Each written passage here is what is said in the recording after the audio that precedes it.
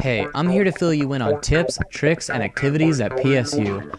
I'm Kenny Katz, and this is Portland State's Weekly Scoop.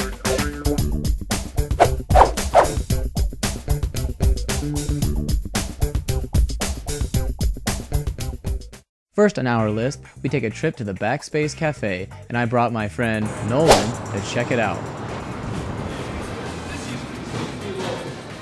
Yeah, I'm a Portland State University student. Work here at Backspace, Northwest 5th and Cooch. We have a 10-box LAN room for internet gaming.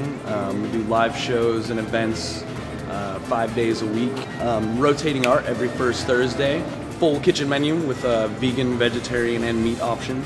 Also every last Sunday of the month, we've got the PSU Fiction Writers Series, followed by the Portland Poetry Slam. My band played there once about a month ago.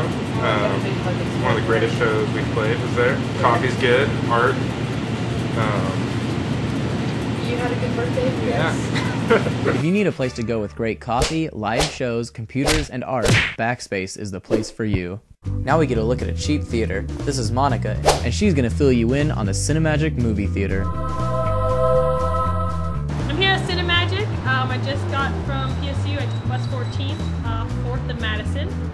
Just saw King's Speech. It was fantastic. Love the theater. Really charming, old, but very comfy seats. A little squeaky, but it was adorable. Cheap snacks. As for King's Speech, I would recommend it. Didn't win like best something, best motion picture, best actor. Yeah, that's what it won. So Colin Firth is great. British people with speech impediments also make for a good movie. So we should come to Cinemagic.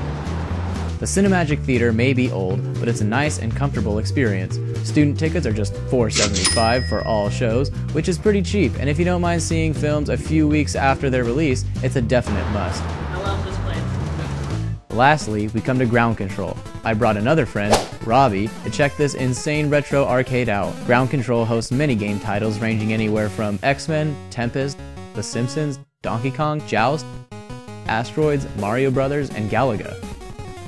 The arcade hosts different DJs and rock band nights that are open to the public. Just watch out because it turns into a bar around 5 o'clock.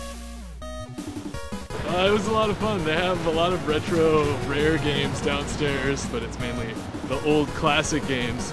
And upstairs, it's nothing but a pinball machine. But it kind of stinks because after 5, it turns into a bar. So if you're a minor, you're out of luck.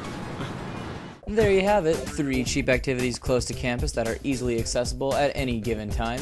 This has been this week's Portland State Weekly Scoop.